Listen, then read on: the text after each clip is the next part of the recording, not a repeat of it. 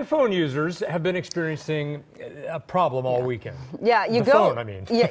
Not the users. Yeah, good point. Yeah, right. You go to type the letter I, but a question mark in a box shows up. Now, here's Steph at the social desk with hopefully some answers for us. And I think we were all saying, is it just me? How many times did you say that this weekend? Is it just me? Yeah. Right.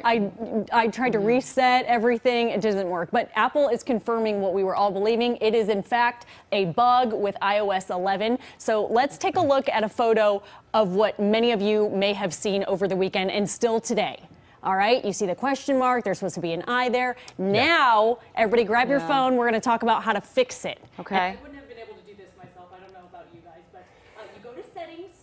General, keyboard, and then there's going to be a place that says text replacement. You have to hit a plus sign. Okay. Okay, Keyboard? and then Yeah, keyboard. Yep.